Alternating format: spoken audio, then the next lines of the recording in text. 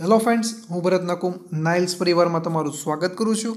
आज मित्रों આપણે કોમ્પ્યુટરનો ખૂબ જ આઈએમપી ટોપિક કે જેટલી પણ પરીક્ષા લેવાની ને તેમાં 90% પરીક્ષામાં આમાંથી કોઈ એક માર્ક્સનું પૂછાયેલું જ છે। 90% પરીક્ષામાં આમાંથી કોઈનું કોઈ વસ્તુ પૂછાયેલી જ છે। તો આજે આપણે તે જોવાનું છે। અને મિત્રો જો તમારે આ મટીરિયલની પીડીએફ એટલે કે આ જે છે તે મેં પાઠ્યપુસ્તકમાંથી શીખવાડું છું કે આ જે ટોપિક જે છે તે પાઠ્યપુસ્તકમાં આપેલો છે, પણ તમારે આ જેટલો આઈએમપી ટોપિક જે છે તે તમારે જોતો હોય પીડીએફ સ્વરૂપે તો તે મેં મારી ટેલિગ્રામ ચેનલ પર મૂકેલો છે કે જ્યાંથી તમે ડાયરેક્ટ ડાઉનલોડ કરી શકો। અને જે ટેલિગ્રામ ચેનલની લિંક મેં નીચે ડિસ્ક્રિપ્શન બોક્સમાં આપેલી છે કે તમે ત્યાંથી ડાયરેક્ટ ટેલિગ્રામ ચેનલ પર જઈ શકો છો। અને બીજા ક્વિક રિવિઝન એટલે કે ઝડપી પુનરાવર્તનના વિડીયો પણ મેં નીચે ડિસ્ક્રિપ્શન બોક્સમાં આપેલા છે કે તમે ત્યાંથી ડાયરેક્ટ તે વિડીયો પણ જોઈ શકો, તેની લિંક પણ આપેલી છે। તો શરૂ કરીએ। તો મિત્રો પહેલું છે કે ઈમેલ। તો પહેલું છે ઈમેલ। તો ઈમેલ છે તેનું ફૂલ ફોર્મ થશે ઇલેક્ટ્રોનિક મેલ, અને જેને ઈમેલ તરીકે ઓળખવામાં આવે છે।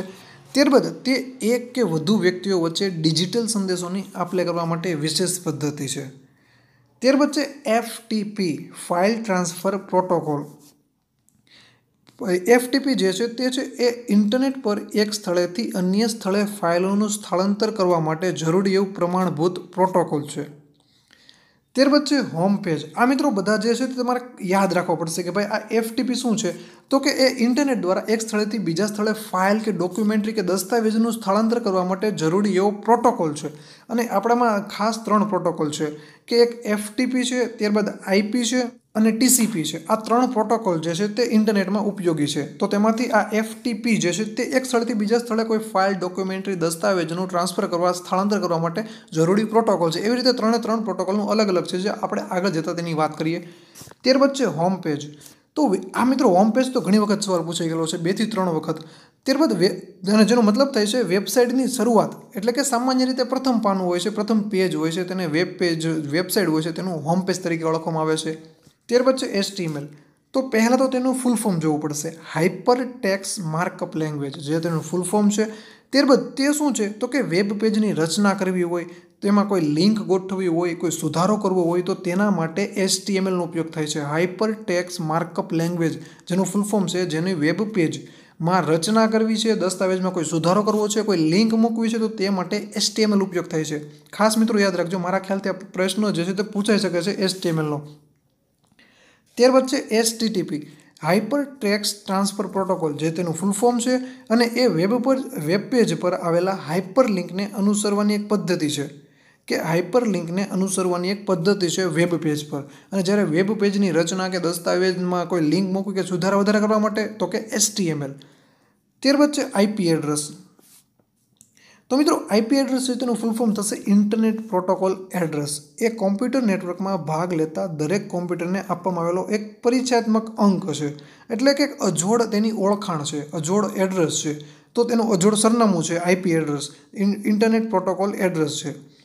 ત્યારબાદ છે આઈએસડીએન ઇન્ટિગ્રેટેડ સર્વિસ ડિજિટલ નેટવર્ક। એ વિશેષ સમર્પિત લાઇન પર મલ્ટીમીડિયા માહિતીનું સમાંતર રીતે સંચારણ કરતું એક ઉચ્ચ ઝડપ ધરાવતું ઇન્ટરનેટ જોડાણ છે। ત્યારબાદ છે આઈએસપી ઇન્ટરનેટ સર્વિસ પ્રોવાઈડર, જે ઇન્ટરનેટની સેવા પૂરી પાડતી એક સંસ્થા છે। ત્યારબાદ મોડેમ। આ મિત્રો 3 થી વધુ વખત પૂછાઈ ગયેલું છે કે મોડેમનું ફૂલ ફોર્મ શું થાય। તો મોડેમનું ફૂલ ફોર્મ થાય છે કે મોડ્યુલેટર ડીમોડ્યુલેટર, અને જે મોડ્યુલેશન અને ડીમોડ્યુલેશન જે કરી શકે તે સાધનને મોડેમ કહે છે। તો હવે અહીંયા તમને સવાલ થશે કે ભાઈ મોડ્યુલેશન અને ડીમોડ્યુલેશન એટલે શું। તો મિત્રો જ્યારે આપણે કોઈ કોમ્પ્યુટર હોય છે ને તે કોઈ ડિજિટલ ચિહ્નો મોકલે, કોઈ ફોટો મોકલે કે ગમે તે વસ્તુ કોઈ મોકલે છે ને, તો ત્યારે તે સ્વરૂપમાં નથી જતું, તે કોમ્પ્યુટરની ભાષામાં એનાલોગમાં જાય છે, એનાલોગ નેટવર્કમાં જાય છે। તો તેને તેમાં પહેલાં ટ્રાન્સફર થવું પડે છે, અને ત્યારબાદ ફરીથી તે જ્યાં પહોંચાડવાનું છે ત્યારબાદ તે ત્યાં ડિજિટલ સ્વરૂપમાં આવશે। તો તે જ્યારે પહોંચાડવાનું હોય છે તો ત્યારે તેને નેટવર્ક એનાલોગમાં તેને કન્વર્ટ કરવું પડે છે। તો એનાલોગમાં કન્વર્ટ કરવા માટે જે જરૂર પડે છે અને તેનું ફરીથી રૂપાંતર કરવા માટે જરૂર પડે છે, તો તેવી પદ્ધતિને મોડ્યુલેશન અને ડીમોડ્યુલેશન કહેવાય છે। અને આવું કાર્ય જે મશીન કરે કે ભાઈ આવું રૂપાંતર કરવાનું કરે છે તો તે જે કાર્ય કરતું મશીન હોય છે તો તે મોડ્યુલેશન જે મશીન કરે ને તેને મોડ્યુલેટર કહેવાય, અને જે ડીમોડ્યુલેશન કરે તેને ડીમોડ્યુલેટર કહેવાય. પણ આ બંને કરી શકે ને તેને મોડેમ કહેવાય છે. એટલે તમે કોઈ પણ કોમ્પ્યુટર લેશો કે કંઈ બી હોય તો તેમાં મોડેમ આવે ને આવે જ છે.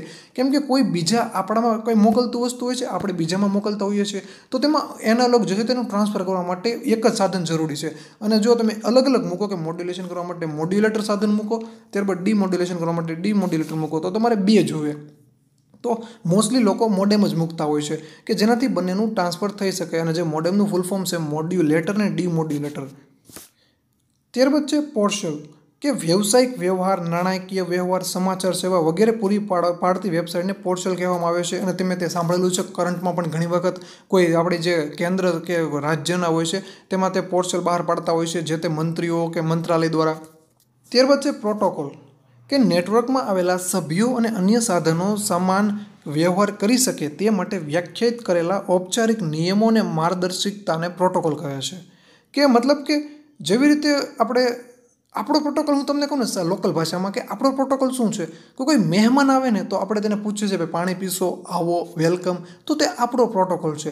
તો એવી રીતે જ્યારે કોમ્પ્યુટર ઓપન થાય તો તેનું શિષ્ટાચાર, તેના નિયમો જે છે તેને પ્રોટોકોલ કહેવામાં આવે છે. જો હું તમને ટૂંકમાં સમજાવું તો તેનો મતલબ તેવો થશે. ત્યારબાદ છે રાઉટર. કોમ્પ્યુટર નેટવર્કમાં વિગતોને કે કોઈ બી વસ્તુને કે એક સ્થાનેથી બીજા સ્થાને મોકલવા માટે ઉપયોગ થતું તેને રાઉટર કહેવાય છે. ઉપયોગ થતું ડિવાઇસ, સાધન, તેને રાઉટર કહેવામાં આવે છે. ત્યારબાદ છે સર્ચ એન્જિન. ઉપયોગકર્તાએ પૂરા પાડેલા કીવર્ડનો ઉપયોગ કરી વેબ પેજ પર માહિતીની શોધ ચલાવી આપતા પ્રોગ્રામને સર્ચ એન્જિન કહે છે. એક્ઝામ્પલ તરીકે ગૂગલ, યાહૂ. ત્યારબાદ સર્વર. નેટવર્કની માહિતીનો સંગ્રહ કરતા વિશાળ અને ઉચ્ચ ઝડપ ધરાવતા કોમ્પ્યુટરને સર્વર કહે છે. ત્યારબાદ છે URL અથવા તો URI. તો યુનિફોર્મ રિસોર્સ લોકેટર એ વેબ સ્ત્રોત અથવા તો વેબ પેજને સંબંધિત ચાવીરૂપ ઘટક છે. એટલે કે વેબ પેજ છે તેનું પાક્કું એડ્રેસ તેને URL કહેવાય, અને કોઈ ડિવાઇસનું પાક્કું એડ્રેસ તેને IP એડ્રેસ કહેવાય છે. આ તમે ખાસ યાદ રાખજો કે કોઈ વેબ પેજ હોય ને તો તેનું પાક્કું એડ્રેસ URL, અને જ્યારે કોઈ મશીન, ડિવાઇસ, જે સાધન હોય છે તેનું પાક્કું એડ્રેસ, જેવી રીતે આપણો મોબાઈલ છે, લેપટોપ છે, PC છે, તો તેનું પણ IP આવે અને વેબસાઇટનું URL આવે. અને તેને યુનિફોર્મ રિસોર્સ આઇડેન્ટિફાયર પણ કહે છે. વેબ ઇન્ટરનેટ પર માહિતી મેળવવા માટેની અદ્યતન પદ્ધતિ વર્લ્ડ વાઇડ વેબ છે, અને તેને ટૂંકમાં www અથવા તો W3 અથવા તો વેબ તરીકે ઓળખીએ છીએ.